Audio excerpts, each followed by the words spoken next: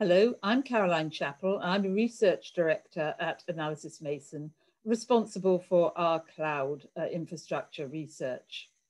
I'm here today to give you my thoughts on this new initiative, Anuket. I have to say it correctly. It's a difficult word to say, but we're quite used to that in the telecoms industry. So here are some thoughts on Anuket and what it will bring to our sector. Work on the disaggregation of network software and hardware so that network software could first of all run on virtualized commercial off-the-shelf servers and later on a common cloud platform has been ongoing for a decade now. It's certainly not been an easy journey and results have been mixed, but there is an inexorable momentum towards a cloud-based network. The NFV genie is not going to go back into the bottle. The announcement of Anuket shows, I think, that the industry's approach to network cloud is coming of age and that important lessons have been learned over the past few years.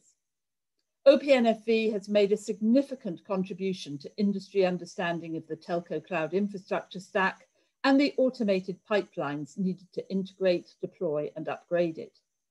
With hindsight, CNTT should probably have come first, but this would have meant operators relinquishing from the start some level of control over what their telco stacks look like. In the early days of NFV, it was hard for operators to acknowledge that the cloud is a separate enabling platform for their networks rather than an integral part of them. The industry had to go through the pain of trying to maintain and onboard VNFs to idiosyncratic telco cloud stacks before coming to the realization that the network cloud is not in itself a competitive differentiator. It's the ability to innovate on top of a network cloud that will distinguish operators from each other. With that realization, CNTT was born.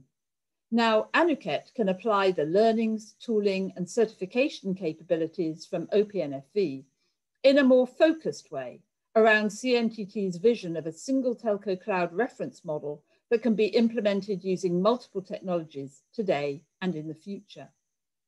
Choice and flexibility will come if Anuket can lead to an ecosystem of tested, ready to deploy cloud stack components, or even entire cloud stacks that conform to its reference architectures. And given the level of industry support for this initiative and the long experience it can draw on, I'm confident that it can. Now, there is an important imperative for the telecoms industry to drive the specification of a common network cloud right now.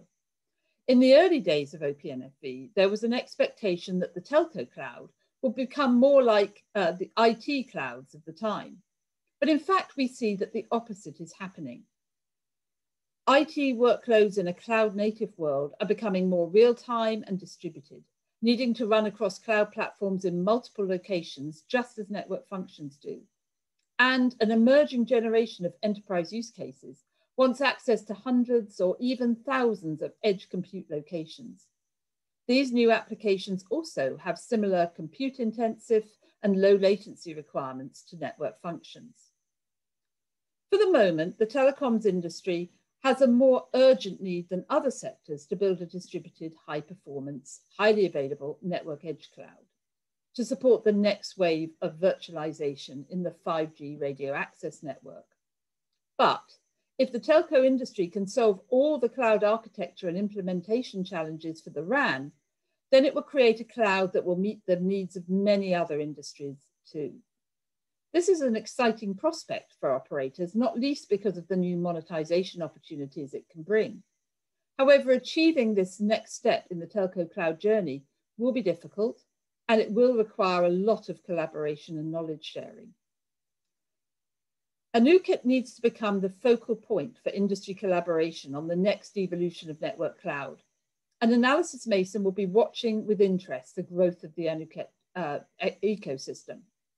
The hope is that Anuket is flexible and neutral enough to become a point of reference for the entire industry. We certainly think that Anuket's work streams are addressing the right issues: infrastructure automation, multi and hybrid cloud infrastructure, and hardware abstraction. the network cloud of the future, and indeed future industrial edge clouds, are not going to be x86 only. They'll need to support a range of hardware acceleration technologies and multiple chipsets, and the ability to support resource scheduling across a heterogeneous hardware landscape is a key challenge at the moment. There are many more challenges involved in running the network on the cloud, so it's good to see Anuket providing a bridge between two very different organizations that are network and cloud oriented respectively, the GSMA and CNCF.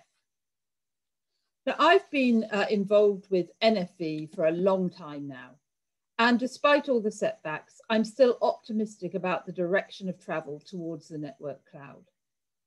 I wish Anuket every success and look forward to seeing it make a difference to the next chapter of the telco cloud journey.